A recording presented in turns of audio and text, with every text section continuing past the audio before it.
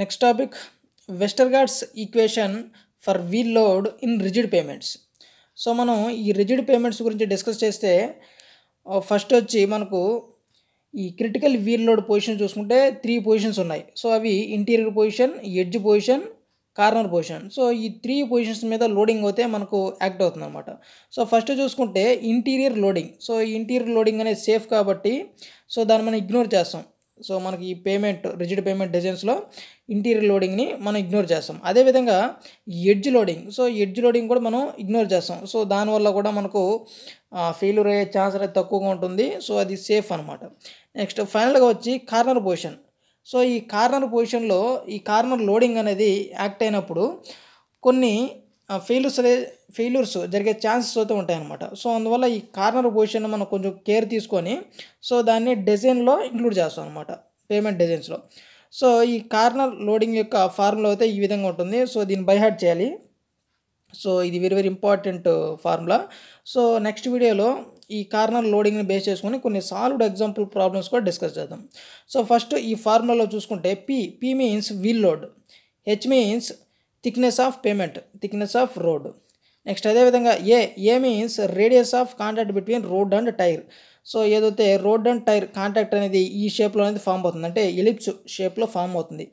కానీ మనం దీన్ని యాజ్ పర్ ఐఆర్సీ దీన్ని మనం సర్కిల్ షేప్లో ఉండేటట్టుగా తీసుకుంటాం అనమాట. సో సర్క్యులర్ షేప్లో ఉండేటట్టు తీసుకొని దీని యొక్క రేడియస్ అనేది మనం తీసుకుంటాం. So A means radius of this circle. So as per IRC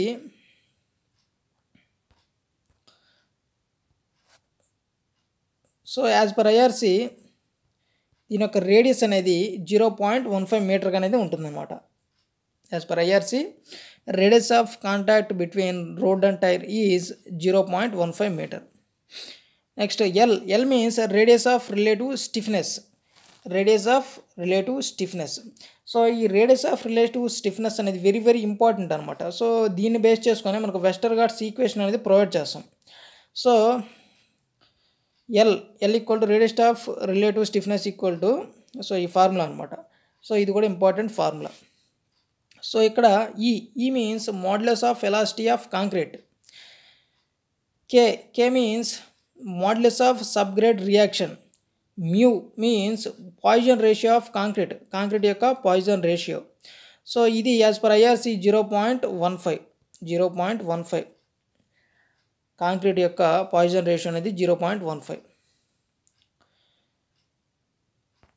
next ఇక్కడ ఒక ఇంపార్టెంట్ నోట్ కూడా ఉంది. సో దీని గురించి కూడా డిస్కస్ చేద్దాం. In rigid payments concrete has to take tension as well as compression. So ఈ రిజిడ్ పేమెంట్ చూసుకుంటే మనం ఆ కాంక్రీట్ అనేది టెన్షన్ అదేవిధంగా కంప్రెషన్ రెండు కూడా ఆ రిజిడ్ పేమెంట్స్లో యాక్ట్ అవుతుంది.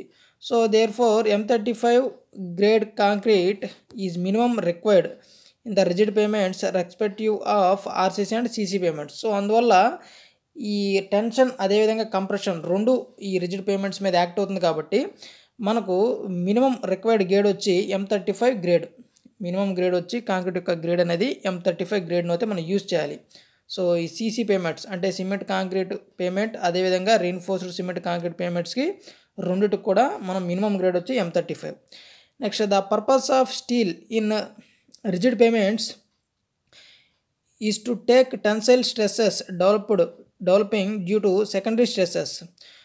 So secondary stresses means frictional stresses due to temperature changes. So ఈ టెంపరేచర్ చేంజెస్ వల్ల ఫ్రిక్షనల్ స్ట్రెసెస్ అనేది యాక్ట్ అవుతుంది. సో ఇవి సెకండరీ స్ట్రెసెస్. సో ఈ సెకండరీ స్ట్రెసెస్కి ఎగ్జాంపుల్ వచ్చి ఫ్రిక్షనల్ స్ట్రెసెస్, వ్యాపింగ్ స్ట్రెసెస్. సో ఈ సెకండరీ స్ట్రెసెస్ అనేది డెవలప్ అవుతాయి కాబట్టి వీటిని మనం రిడ్యూస్ చేసేదానికోసం అంటే టెన్సైల్ స్ట్రెసెస్ని రిడ్యూస్ చేసేదానికోసం మనం స్టీల్ అయితే ప్రొవైడ్ చేస్తాం. Next one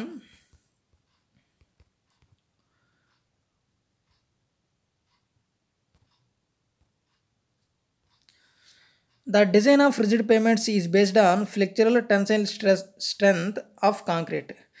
Next one, the design of RCC slab is based on flexural compressive strength of concrete. So steel takes care of tensile stresses. So మనం ఇందాక నోట్లో డిస్కస్ చేసినట్టుగా tensile స్ట్రెసెస్ని care చేసే దానికోసం steel అయితే మనం ప్రొవైడ్ చేస్తాం. Next one the minimum grade of concrete, so minimum grade of concrete వచ్చి M35. So FCK equal to M35 MPa. Next one ఈ means modulus of velocity of concrete equal to 5000 into root of FCK, మనకు formula అనమాట. So FCK equal to 35 MPa. So 5000 into root of 35. So దీన్ని మొత్తం solve చేస్తే మనకు 3 into 10⁴ MPa అయితే వస్తుంది. So 1 MPa equal to 10 kg/cm². So ఆ విధంగా MPAస్ని మనం kg/cm/లోకి కన్వర్ట్ చేస్తే 3 ఇంటూ 10⁵ kg/cm² అయితే వస్తుంది. సో నెక్స్ట్ మనం ఇందాక ఆల్రెడీ డిస్కస్ చేసాం అనమాట.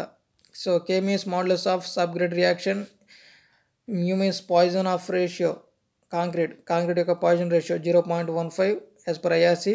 నెక్స్ట్ అదేవిధంగా డెన్సిటీ, కాంక్రీట్ యొక్క డెన్సిటీ వచ్చి 24 kN/m³. సో దీన్ని కిలోన్యూటన్ని మనం కేజెస్లో కన్వర్ట్ చేస్తే 2400 kg/m³, both for RCC and CC. So reinforced cement concrete, అదేవిధంగా సిమెంట్ కాంక్రీట్ రోడ్స్కి రెండింటికి కూడా బల్క్ మాడ్యులస్, సో ఏదైతే డెన్సిటీ ఉంటుందో సో అది 2400 kg/m³. నెక్స్ట్ అదేవిధంగా quotient of thermal expansion. So కాంక్రీట్కి as per IRC quotient of thermal expansion అనేది 10 × 10⁻⁶ per degree centigrade. 10 × 10⁻⁶ per degree centigrade. So ఇక్కడ కొన్ని కండిషన్స్ ఉన్నాయి, సో వాటిని కూడా డిస్కస్ చేద్దాం. So if modulus of elasticity of concrete increase, L means radius of relative stiffness అనేది increase అవుతుంది. So modulus of elasticity of concrete అనేది increase అయితే ఆటోమేటిక్గా రేడియస్ ఆఫ్ రిలేటివ్ స్టిఫ్నెస్ కూడా ఇంక్రీజ్ అవుతుంది. నెక్స్ట్ అదేవిధంగా థిక్నెస్ ఆఫ్ పేమెంట్ అనేది increase అయితే ఆటోమేటిక్గా రేడియస్ ఆఫ్ రిలేటివ్ స్టిఫ్నెస్ కూడా ఇంక్రీజ్ అవుతుంది. నెక్స్ట్ అదేవిధంగా కే మీన్స్ మోడ్యులస్ ఆఫ్ సబ్గ్రేడ్ రియాక్షన్ అనేది ఇంక్రీజ్ అయితే ఈ రేడియస్ ఆఫ్ రిలేటివ్ స్టిఫ్నెస్ అనేది డిక్రీజ్ అవుతుంది. నెక్స్ట్ అదేవిధంగా కాంక్రీట్ యొక్క పాయిజన్ రేషియో ఇంక్రీజ్ అయితే రేడియస్ ఆఫ్ రిలేటివ్ స్టిఫ్నెస్ కూడా ఇంక్రీజ్ అవుతుంది. సో ఈ రెండు కూడా ఇంపార్టెంట్ అనమాట. సో ఈ పాయిజన్ రేషియో అదేవిధంగా modulus of velocity of concrete ఈ రెండు కూడా రిలేటివ్ స్టిఫ్నెస్ని బేస్ చేసుకొని ఇంక్రీజ్ అవుతాయా డిక్రీజ్ అవుతాయి అనేది, సో ఈ రెండు condition important. So okay guys, ఇది వెస్టర్గార్డ్స్ equation for wheel load in rigid payments. Okay guys, if you like this video please like my video and don't forget subscribe to my channel. Okay guys, thanks for watching.